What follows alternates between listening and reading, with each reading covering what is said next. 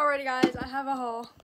Okay, so first I got this necklace with an A on it because my name's Addie. Dirt. And then I got Every Jules, bro.